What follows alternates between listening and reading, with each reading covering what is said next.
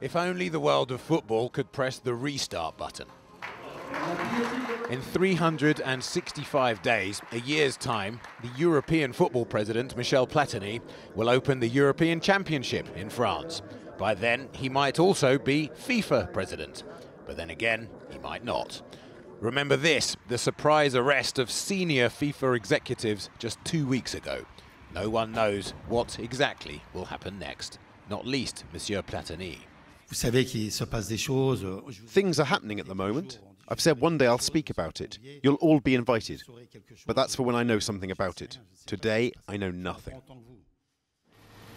I know nothing is more or less what the Russians said when FIFA investigated corruption into the 2018 World Cup bid. As we all know, Russia won, hosting a FIFA inspection visit today in Samara, one of the 2018 host cities.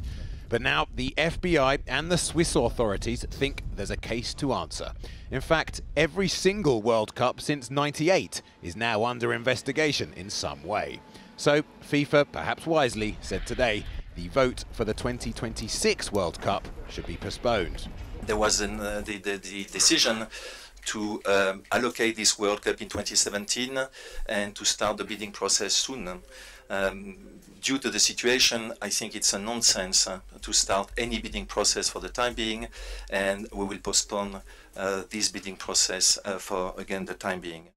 Nonsense, delay, postpone. Enter the next topic, that $10 million alleged bribe during the 2010 World Cup bid from South Africa to an account controlled by Jack Warner, an ex-FIFA man wanted in the USA for racketeering, a payment said to be authorized by none other than FIFA's Secretary General, Jerome Valcke, who today emphatically denied responsibility.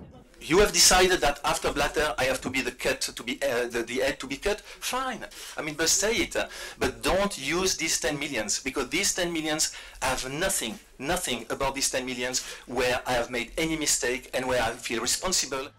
Travelling nowhere today, Sepp Blatter. Certainly not to Canada, where the Women's World Cup is currently in full swing. Canada sharing a convenient border with the USA, some have remarked. Surely after all these allegations, it's time for you to resign. Mr. Blatter has, of course, now resigned, kind of, but has since tweeted pictures apparently still hard at work. And today, FIFA said the president will stay in post until December, when his replacement will finally be chosen, if indeed he lasts that long. FIFA confirming in the last hour that they've handed over more computers today to Swiss investigators.